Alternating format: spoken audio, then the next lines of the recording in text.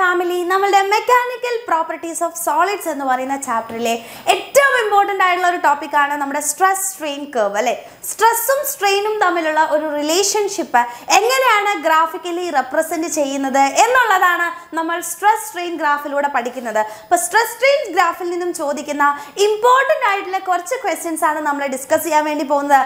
അതിനു മുമ്പ് stress strain curve നിങ്ങൾക്ക് എന്ത് ചെയ്യാം, മിസ് ഒന്ന് പരിചയപ്പെടുത്തി തരാം. അതിനുശേഷം നമുക്ക് ക്വസ്റ്റ്യൻസിലേക്ക് പോകാം. ഓക്കെ, അപ്പം എന്താണ് നമ്മൾ ഈ ഒരു സ്ട്രെസ് സ്ട്രെയിൻ കർവിൽ വരയ്ക്കുന്നതെന്ന് വെച്ച് കഴിഞ്ഞാൽ, നമ്മുടെ കയ്യിൽ ഒരു മെറ്റീരിയൽ അഥവാ ഒരു സോളിഡ് എടുക്കുകയാണ്, അതിലേക്ക് സ്ട്രെസ് അപ്ലൈ ചെയ്യുമ്പോൾ അല്ലെ, അതിലേക്ക് ഫോഴ്സ് അപ്ലൈ ചെയ്യുന്ന സമയത്ത് അതിൻ്റെ സ്ട്രെയിൻ എങ്ങനെയൊക്കെ മാറുന്നു എന്നുള്ളതാണ് ഈ ഒരു ഗ്രാഫിൽ നമുക്ക് റെപ്രസെൻറ്റ് ചെയ്യുന്നത്. ഇപ്പം നമുക്കറിയാം, ആദ്യം തന്നെ നമ്മളൊരു മെറ്റീരിയലിനെ പിടിച്ച് ജസ്റ്റ് ഫോഴ്സ് അപ്ലൈ ചെയ്യുന്ന സമയത്ത് അല്ലെ, ഫോഴ്സ് കൊടുക്കുന്ന സമയത്ത് അത് എന്ത് ചെയ്യുന്നു, എക്സ്പാൻഡ് ആവുകയാണ് അല്ലെ മക്കളെ ചെയ്യുന്നത്.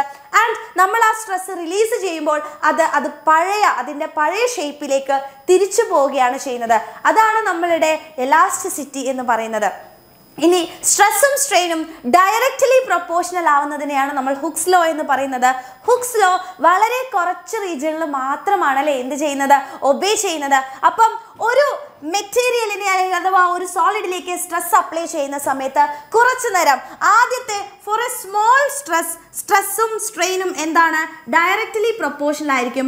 ആ പ്രൊപ്പോർഷണാലിറ്റി അവസാനിക്കുന്ന പോയിന്റ് ആണ് നമ്മളുടെ എ എന്ന് പറയുന്ന പോയിന്റ്. ഈ എ എന്ന് പറയുന്ന പോയിന്റിനെയാണ് നമ്മൾ എന്ത് വിളിക്കുന്നത്, പ്രൊപ്പോർഷണൽ ലിമിറ്റ് എന്ന് വിളിക്കുന്നത്. അതായത് ഒ തൊട്ട് എ വരെയാണ് മക്കളെ എന്ത്, നമ്മുടെ സ്ട്രെസ് സ്ട്രെയിൻ അഥവാ ഹുക്സ് ലോ ഒബേ ചെയ്യുന്നത്. അപ്പോൾ ഹുക്സ് ലോ ഒബേ ചെയ്യുമ്പോൾ നമുക്കറിയാം സ്ട്രെസ്സും സ്ട്രെയിനും ഡയറക്ട്ലി പ്രൊപ്പോർഷണൽ ആണ്. അതുകൊണ്ടാണ് നമുക്ക് ഇവിടെ ഒരു സ്ട്രെയിറ്റ് ലൈൻ കിട്ടിയത്. ഈ പോയിന്റിനെ നമ്മൾ വിളിക്കുന്ന പേരാണ് പ്രൊപ്പോർഷണൽ ലിമിറ്റ്.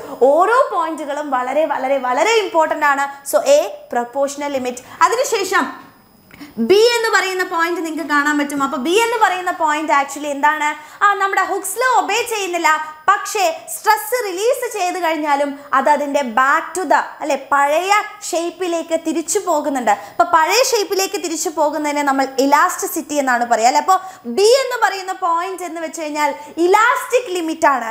അതിനുശേഷം ബി എന്ന് പറയുന്ന പോയിന്റിന് ശേഷം എലാസ്റ്റിസിറ്റി ഉണ്ടാവില്ല, അതായത് പെർമനന്റ് ഡിഫോർമേഷൻ സംഭവിക്കും. നമ്മൾ സ്ട്രെസ് കൂട്ടിക്കഴിഞ്ഞാൽ അതിൻ്റെ ലെങ്ത് എന്തായാലും വ്യത്യാസം ഉണ്ടായിരിക്കും, പഴയ ലെങ്ത്തിലേക്ക് തിരിച്ചു പോകത്തില്ല. അപ്പോൾ ബി എന്ന് പറയുന്ന പോയിന്റ് വരെ മാത്രമേ അത് പഴയ ലെങ്ത്തിലേക്ക് തിരിച്ചു പോകുന്നുള്ളൂ നമ്മൾ സ്ട്രെസ് റിലീസ് ചെയ്ത് കഴിഞ്ഞാലും. പക്ഷേ ബി എന്ന് പറയുന്ന പോയിന്റ് വരെ, എ തൊട്ട് ബി വരെ എന്ത് ഒബേ ചെയ്യുന്നില്ല, നമ്മുടെ ഹുക്സ് ലോ ഒബേ ചെയ്യുന്നില്ല. അതുകൊണ്ട് തന്നെ ബി എന്ന് പറയുന്ന പോയിന്റ് നമ്മൾ വിളിക്കുന്ന പേരാണ് ഈൽഡ് പോയിന്റ് അഥവാ ഇലാസ്റ്റിക് ലിമിറ്റ് എന്ന് പറയും. എന്താ മക്കളെ, ഇലാസ്റ്റിക് ലിമിറ്റ് എന്ന് പറയും. ഇലാസ്റ്റിസിറ്റിയുടെ ലിമിറ്റ് ആണ് അല്ലെ. അതിനുശേഷം ഇലാസ്റ്റിസിറ്റി ഇല്ല, അതിന് പെർമനന്റ് ഡിഫോർമേഷൻ അഥവാ ലെങ്ത്തിൽ പെർമനന്റ് ചേഞ്ച് ഉണ്ടാവുകയാണ് ചെയ്യുന്നത്.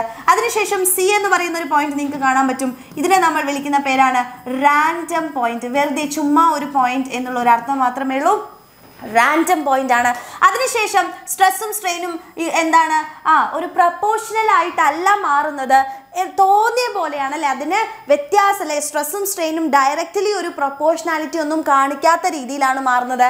ആൻഡ് അത് ഡി എന്ന് പറയുന്ന ഒരു പോയിന്റിലേക്ക് എത്തുകയാണ് ചെയ്യുന്നത്. ഈ ഡി എന്ന് പറയുന്ന പോയിന്റിനെ നമ്മൾ വിളിക്കുന്ന പേരാണ് അൾട്ടിമേറ്റ് ടെൻസൈൽ സ്ട്രെങ്ത്. എന്താ മക്കളെ, അൾട്ടിമേറ്റ് ടെൻസൈൽ സ്ട്രെസ് എന്നാണ് പറയുക കേട്ടോ. അൾട്ടിമേറ്റ് ടെൻസൈൽ സ്ട്രെസ് അല്ലെങ്കിൽ അൾട്ടിമേറ്റ് ടെൻസൈൽ പോയിന്റ് എന്ന് നമ്മൾ പറയും. ഇനി ഈ അൾട്ടിമേറ്റ് ടെൻസൈൽ സ്ട്രെസ്സിൻ്റെ ഇമ്പോർട്ടൻസ് എന്താണെന്ന് വെച്ച് കഴിഞ്ഞാൽ, ഈ പോയിന്റ് ഡി എന്ന് പറയുന്ന പോയിന്റിന് ശേഷം സ്ട്രെസ് കൂട്ടിയാലും സ്ട്രെസ് കുറച്ചാലും ലെങ്ത് എന്തുകൊണ്ട് ചെയ്തുകൊണ്ടേയിരിക്കും, കൂടി കൂടി കൂടി കൂടി പോയിക്കൊണ്ടേ ഇരിക്കും എന്നുള്ളതാണ് മനസ്സിലാക്കേണ്ടത്. സോ അപ്പോൾ ഡി എന്ന് പറയുന്ന പോയിന്റിനെയാണ് നമ്മൾ അൾട്ടിമേറ്റ് ടെൻസൈൽ സ്ട്രെങ്ത് എന്ന് പറയുന്നത്. അപ്പോൾ ഡി എന്ന് പറയുന്ന പോയിന്റ് കഴിഞ്ഞു കഴിഞ്ഞാൽ നമ്മൾ സ്ട്രെസ് കൂട്ടിയാലും കുറച്ചാലും എന്താണ് സംഭവിക്കുന്നത്, നമ്മുടെ ലെങ്ത്, സോളിഡിൻ്റെ ലെങ്ത് കൂടി കൂടി കൂടി തന്നെ പോയിക്കൊണ്ടിരിക്കും. ആൻഡ് ഇ എന്ന് പറയുന്ന ഒരു പോയിന്റിലേക്ക് എത്തുന്ന സമയത്ത് അത് ബ്രേക്ക് ആയി പോവുകയാണ്. അതിനെയാണ് നമ്മൾ ഫ്രാക്ചർ പോയിന്റ് എന്ന് വിളിക്കുന്നത്. ഓക്കെ ആണല്ലോ. ഇനി നോക്കുക, ഇവിടെ ഒ ഡാഷ് എന്ന് പറയുന്നത് ഈ ഒരു റീജിയനെ നമ്മൾ പറയുന്ന പേരാണ് പെർമനന്റ് സെറ്റ്. എന്താണ് മക്കളെ, പെർമനന്റ് സെറ്റ് എന്നാണ് പറയുക. ഇനി നിങ്ങൾ മനസ്സിലാക്കുക, ഈ ബി എന്ന് പറയുന്ന പോയിന്റിന് ശേഷം ബി വരെയാണ് ഇലാസ്റ്റിസിറ്റി കാണിക്കുന്നത് അല്ലേ. ഈ ബി എന്ന് പറയുന്ന പോയിന്റ് വരെയാണ് ഇലാസ്റ്റിസിറ്റി കാണിക്കുന്നത്. അപ്പോൾ ഈ ബി എന്ന് പറയുന്ന പോയിന്റിന്റെ അപ്പുറത്തുള്ളതിനെ നമ്മൾ വിളിക്കുന്ന പേരാണ് പ്ലാസ്റ്റിക് റീജിയൻ. എന്താണ് മക്കളെ? Plastic region. ആൻഡ് ബിന്റെ ഉള്ളിലുള്ളതാ ഇത്രയും പോർഷനെ നമ്മൾ വിളിക്കുന്ന പേരാണ് ഇലാസ്റ്റിക് റീജിയൻ. എന്താണ്? ഇലാസ്റ്റിക് റീജിയൻ എന്നാണ് വിളിക്കുക. അപ്പോൾ ഇത്രയും പോയിന്റുകളാണ് നമ്മൾ സ്ട്രെസ് സ്ട്രെയിൻ കർവിൽ നിന്ന് നമുക്ക് മനസ്സിലാക്കാനുള്ളത്. എന്താണ്? പ്രൊപ്പോർഷണൽ പോയിന്റ്, അതുപോലെ തന്നെ ഈൽഡ് പോയിന്റ് അഥവാ elastic limit, random point and ultimate tensile strength, അതിനുശേഷം fracture point, permanent set, plastic region and elastic region. ഇത്രയും കാര്യങ്ങളാണ് സ്ട്രെസ് സ്ട്രെയിനിൽ നിന്നും അല്ലെങ്കിൽ സ്ട്രെസ് സ്ട്രെയിൻ കർവിൽ നിന്നും നമുക്ക് പഠിക്കാനുള്ളത്. ഇത് വെച്ചിട്ട് ഒരുപാട് ക്വസ്റ്റ്യൻസ് ചോദിക്കും. ആൻഡ് ഓൾസോ മനസ്സിലാക്കുക, ഡിയും ഇയും വളരെ അടുത്താണ് കിടക്കുന്നതെങ്കിൽ അല്ലേ, ഡി ആൻഡ് ഇ എന്ന് പറയുന്ന പോയിന്റ് വളരെ അടുത്ത് കിടക്കുകയാണെങ്കിൽ നിങ്ങൾ ആലോചിച്ച് നോക്കൂ, അൾട്ടിമേറ്റ് സ്ട്രെങ്ത് അല്ലെ, അൾട്ടിമേറ്റ് ടെൻസൈൽ സ്ട്രെങ്ത്തിൽ എത്തുന്നു, പെട്ടെന്ന് തന്നെ പൊട്ടിപ്പോകുന്നു. സോ ഡിയും ഇയും വളരെ അടുത്താണെങ്കിൽ അത് ബ്രിട്ടിലാണ്. ആൻഡ് ഡിയും ഇയും വളരെ അകലെയാണെന്നുണ്ടെങ്കിൽ അതിനെയാണ് നമ്മൾ എന്ത് വിളിക്കുന്നത്? ഡക്റ്റൈൽ എന്ന് വിളിക്കുന്നത്. അപ്പോൾ കൃത്യമായിട്ട് മനസ്സിലാക്കുക, ഡിയും ഇയും അടുത്താണെങ്കിൽ ബ്രിട്ടിൽ, ഡിയും ഇയും ഫാർ അവേ ആണെന്നുണ്ടെങ്കിൽ ഡക്റ്റൈൽ ആയിരിക്കും, വലിച്ച് നീട്ടാൻ വേണ്ടി പറ്റും. അപ്പം ഇതിൽ നിന്നും വരുന്ന ഒരുപാട് പ്രീവിയസ് ഇയർ ക്വസ്റ്റ്യൻസ് ഉണ്ട്. അപ്പം നമുക്കൊന്ന് നോക്കാം എന്താണ് എന്നുള്ളത്. ഫസ്റ്റ് നോക്കൂ, stress strain curve of steel wire is Sean below from the plot, identify the following. A എന്താണെന്നാണ് ചോദിച്ചത്. എ എന്താണ് മക്കളെ? എ എന്ന് പറയുന്നത് വേറൊന്നുമല്ല, പ്രൊപ്പോർഷണൽ ലിമിറ്റ് ആണ് അല്ലേ, പ്രൊപ്പോർഷണൽ ലിമിറ്റ് ആണ്, പ്രൊപ്പോർഷണൽ ലിമിറ്റ്. ഇനി ബി എന്ന് പറയുന്ന പോയിന്റ് എന്താണ്? അതിനെയാണ് നമ്മൾ ഇലാസ്റ്റിക് ലിമിറ്റ് എന്ന് വിളിക്കുന്നത് അല്ലേ. ബി എന്ന് പറയുന്നതാണ് ഇലാസ്റ്റിക് ലിമിറ്റ് അല്ലേ. നിങ്ങളിപ്പോൾ അവിടെ നിന്ന് മിസ്സിന് അറിയാം പറയുന്നുണ്ടെന്ന്, ഇലാസ്റ്റിക് ലിമിറ്റ് അല്ലെങ്കിൽ നമ്മൾ പറയുന്ന പേരാണ് ഈൽഡ് പോയിന്റ് അല്ലേ, ഈൽഡ് പോയിന്റ് എന്ന് പറയും. അതിനുശേഷം വരുന്നതാണ് ഇ എന്ന് പറയുന്ന പോയിന്റ്. നോക്കൂ, ഏറ്റവും അവസാനത്തെ പോയിന്റിനെ നമ്മൾ എന്താ വിളിക്കുക? ഫ്രാക്ചർ പോയിന്റ് അല്ലേ, ഫ്രാക്ചർ പോയിന്റ് എന്നാണ് വിളിക്കുക. അതിനുശേഷം ഒ ഡാഷ്. ഒ ഡാഷ് എന്ന് പറയുന്നത് വേറെ ഒന്നുമല്ല, അതെന്താണ് മക്കളെ? പെർമനന്റ് സെറ്റ് ആണ് കേട്ടോ. ഒ ഡാഷ് എന്ന് പറയുന്നത് പെർമനന്റ് സെറ്റ്, പെർമനന്റ് സെറ്റ് ആണ്. അടുത്ത ക്വസ്റ്റ്യൻ നോക്കൂ, identify the stress S1 and S2 corresponding to the point B and D. ബിയിലെയും ഡിയിലെയും പോയിന്റിലെ ആ സ്ട്രെസ്സിന്റെ പേരാണ് ചോദിച്ചിരിക്കുന്നത്. ബി എന്ന് പറയുന്ന പോയിന്റിനെ നമ്മൾ വിളിക്കുന്ന പേരാണ് ഈൽഡ് പോയിന്റ് അഥവാ ഇലാസ്റ്റിക് ലിമിറ്റ്. അപ്പോൾ അവിടുത്തെ സ്ട്രെസ്സിനെ നമ്മൾ വിളിക്കുന്ന പേരാണ് ഈൽഡ് സ്ട്രെസ്. എന്താണ് മക്കളെ? ഈൽഡ് സ്ട്രെസ് എന്ന് നമുക്ക് പറയാം. ആൻഡ് ഏറ്റവും അവസാനത്തെ അല്ലേ, ഡി എന്ന് പറയുന്ന പോയിന്റ് എന്ന് പറയുന്നത് നമുക്കറിയാം അൾട്ടിമേറ്റ് ഇലാസ്റ്റിക് പോയിന്റ് ആണല്ലേ. അപ്പം അതിൻ്റെ അവിടുത്തെ സ്ട്രെസ്സിനെ നമ്മൾ എന്താ പറയുക? അൾട്ടിമേറ്റ് ടെൻസൈൽ സ്ട്രെസ് എന്ന് പറയും. അൾട്ടിമേറ്റ് ടെൻസൈൽ പോയിന്റ് ആണ്. സോ അവിടുത്തെ സ്ട്രെസ്സിനെ നമ്മൾ വിളിക്കുന്ന പേരാണ് അൾട്ടിമേറ്റ് ടെൻസൈൽ സ്ട്രെസ് എന്ന് പറയുന്നത്. കൃത്യമായിട്ട് എഴുതി കൊടുക്കുക. ഇനി നോക്കൂ, what is denoted by the point A and B എന്നാണ് ചോദിച്ചിരിക്കുന്നത്. എ എന്താണ്, ബി എന്താണെന്ന് നമുക്കറിയാം. എ എന്ന് പറയുന്നതാണ് പ്രൊപ്പോർഷണൽ ലിമിറ്റ് അല്ലേ, എ എന്ന് പറയുന്നതാണ് പ്രൊപ്പോർഷണൽ ലിമിറ്റ്. കണ്ടോ, എന്ത് എളുപ്പമുള്ള ക്വസ്റ്റ്യൻസ് ആണ് ചോദിക്കുന്നത്. ആൻഡ് ബി എന്ന് പറയുന്നത് എന്താണ് മക്കളെ?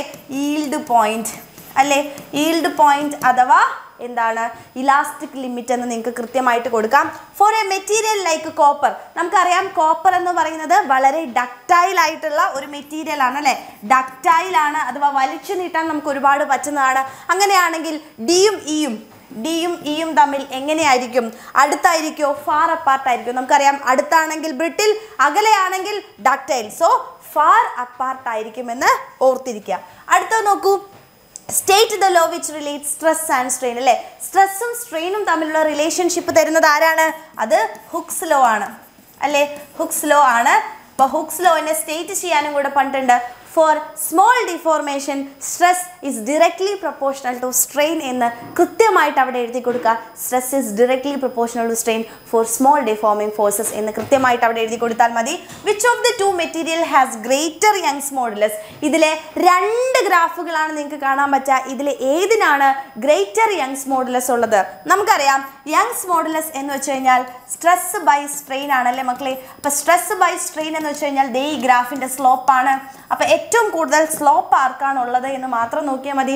നോക്കൂ, എക്കാണോ ബിക്കാണോ സ്ലോപ്പ് കൂടുതലുള്ളത്? നിങ്ങൾക്ക് കണ്ടാൽ തന്നെ അറിയാം ഏറ്റവും കൂടുതൽ സ്ലോപ്പ് എക്കാണുള്ളത്. സോ എക്കായിരിക്കും യങ്സ് മോഡുലസ് കൂടുതൽ. സോ എ എന്ന് നമ്മൾ എഴുതി കൊടുക്കുന്നു. Which of the two material is more ductile? Ductile ആയത് ഏതാണ്? വലിച്ചു നീട്ടാൻ പറ്റുന്നത് ഏതാണ്? അപ്പൊ ഡിയും ഇയും തമ്മിൽ ഫാർ അപ്പാർട്ട് ആയിരിക്കണം. ഇത് നോക്കൂ, പെട്ടെന്നാണ്, ഇത് കുറച്ചുകൂടെ എന്താണ്, ഫാർ അപ്പാർട്ടാണ് അല്ലേ. അപ്പൊ ഏതായിരിക്കും? എ തന്നെയാണ് ഡക്റ്റൈൽ ആയിട്ടുള്ള മെറ്റീരിയൽ എന്ന് നമുക്ക് കിട്ടും. അടുത്ത ക്വസ്റ്റ്യൻ നോക്കൂ. A typical stress strain curve of A metallic wire is Sean below. എന്താണ് ചോദിച്ചിരിക്കുന്നത്? Write the name of the point B labelled in the, അല്ലെ, ബി എന്ന് പറയുന്ന പോയിന്റ് എന്താ? ഇത് പ്രൊപ്പോർഷണൽ ലിമിറ്റ്. അത് കഴിഞ്ഞിട്ടുള്ള ലിമിറ്റിനെയാണ് നമ്മൾ ഇലാസ്റ്റിക് ലിമിറ്റ് അഥവാ ഈൽഡ് പോയിന്റ് എന്ന് വിളിക്കുന്നത്. അപ്പൊ അവിടെ കൃത്യമായിട്ട് ഈൽഡ് പോയിന്റ് അഥവാ ഇലാസ്റ്റിക് ലിമിറ്റ് എന്ന് രണ്ട് എഴുതിയാലും നിങ്ങൾക്ക് മാർക്ക് കിട്ടും കേട്ടോ. ഈൽഡ് പോയിന്റ് അല്ലെങ്കിൽ ഇലാസ്റ്റിക് ലിമിറ്റ് കൃത്യമായിട്ട് എഴുതി കൊടുക്കുക. Four A material like copper, അല്ലെ, വീണ്ടും ചോദിച്ചിരിക്കുന്നു കോപ്പർ പോലെയുള്ള മെറ്റീരിയൽസിന് ഡിയും ഇയും എങ്ങനെയായിരിക്കും മക്കളെ? ഫാർ അപ്പാർട്ട് ആയിരിക്കും അല്ലെ, വിട്ടായിരിക്കും കിടക്കുന്നുണ്ടാവുക എന്നുള്ളത് കൃത്യമായിട്ട് മനസ്സിലാക്കുക. അതിനുശേഷം അടുത്ത ക്വസ്റ്റ്യൻ നോക്കൂ. Which one is more elastic? Y എന്നാണ് ചോദിച്ചത്.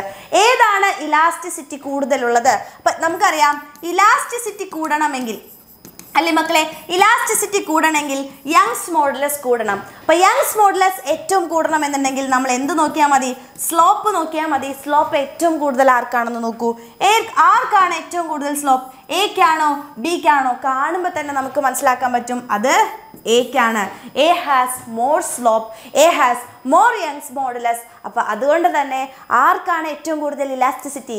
എ എന്ന് പറയുന്ന മെറ്റീരിയലിനാണ് ഏറ്റവും കൂടുതൽ ഇലാസ്റ്റിസിറ്റി ഉള്ളത് എന്ന് കൃത്യമായിട്ട് മനസ്സിലാക്കുക. അതിനുശേഷമുള്ള ക്വസ്റ്റ്യൻ എന്ന് പറയുന്നത് എന്താണ് നോക്കൂ. Which of the material has greatest Young's modulus? ഏതിനാണ് greater Young's modulus ഉള്ളത്? സ്ലോപ്പ് നോക്കുക. കണ്ടോ, എപ്പോഴും സെയിം ക്വസ്റ്റ്യൻ. സ്ലോപ്പ് നോക്കുന്നു, കണ്ടുപിടിക്കുന്നു. സ്ലോപ്പ് എക്കാണ് കൂടുതൽ, അതുകൊണ്ട് എ അല്ലേ. സ്ലോപ്പ് എക്കല്ലേ കൂടുതൽ, അതുകൊണ്ട് എ ആണ്. Which of the two materials preferably used for as the rope of the crane? അല്ലെ, ക്രെയിനിലെ റോപ്പ് ആയിട്ട് ഉപയോഗിക്കുന്നത് ഏതാണ്? യങ്സ് മോഡുലസ് ഏറ്റവും കൂടുതൽ ഉള്ളതിനെയാണ് നമുക്ക് എന്ത് ഉപയോഗിക്കാൻ പറ്റുള്ളൂ? ക്രെയിനിലെ റോപ്പായിട്ട് ഉപയോഗിക്കാൻ പറ്റുള്ളൂ അല്ലേ. അതായത് വെയിറ്റ് റിലീസ് ചെയ്യുമ്പോൾ അത് അതിൻ്റെ പഴയ ലെങ്ത്തിലേക്ക് തിരിച്ചു പോകണം അല്ലേ. ലെങ്ത് കൂടാൻ പറ്റുമോ? അല്ലെ, ക്രെയിനിൽ നമ്മൾ ലെങ്ത് ഇങ്ങനെ വെയിറ്റ് കൂടുന്നതിനനുസരിച്ച് ലെങ്ത് കൂടി പോകുകയാണെന്നുണ്ടെങ്കിൽ നമുക്ക് അവിടെ ആ വയറിനെ യൂസ് ചെയ്യാൻ പറ്റില്ല. അപ്പോൾ ഇലാസ്റ്റിസിറ്റി ഏറ്റവും കൂടുതലുള്ള, അല്ലെ, ഇലാസ്റ്റിസിറ്റി ഏറ്റവും കൂടുതലുള്ള വയറിനെ വേണം ഉപയോഗിക്കാൻ. അപ്പൊ ഇലാസ്റ്റിസിറ്റി ഏറ്റവും കൂടുതൽ ഏതിനാണ്? എക്കാണ്. സോ നമ്മൾ എ തന്നെയാണ് എന്തിനെടുക്കേണ്ടത്? നമ്മുടെ ക്രെയിനുകളിലെ റോപ്പുകളായിട്ട് എടുക്കേണ്ടത് എ എന്ന് തന്നെയാണ് കൃത്യമായിട്ട് എൻ്റെ മക്കൾ എഴുതി കൊടുക്കുക കേട്ടോ. ഇനി നോക്കൂ, അവസാനത്തെ ഒരു ക്വസ്റ്റ്യൻ ആണ്. Which material is more ductile? രണ്ട് കർവുകൾ നിങ്ങൾക്ക് ഇവിടെ കാണാൻ പറ്റും. ഇത് കാണുമ്പോൾ തന്നെ നിങ്ങൾക്ക് മനസ്സിലാവും അല്ലേ, ഏറ്റവും കൂടുതൽ അല്ലേ ഡിയും ഇയും തമ്മിൽ കുറച്ചും കൂടെ കർവ് ഇവിടെ കൂടുതലാണ്. അപ്പോൾ ഫാർ അപ്പാർട്ട് എയിലാണ്. എ എന്ന് പറയുന്ന ഗ്രാഫിൽ നിന്നാണ് നമുക്ക് കിട്ടുന്നത്. സോ എ ആണ് കറക്റ്റ് ആയിട്ടുള്ള answer.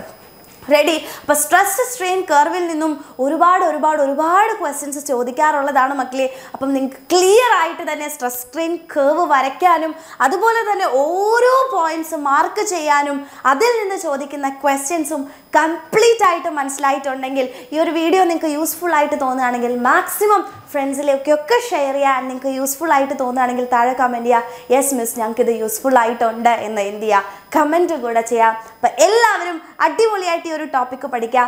And all the very best. Exam നമ്മൾ പൊളിക്കാം.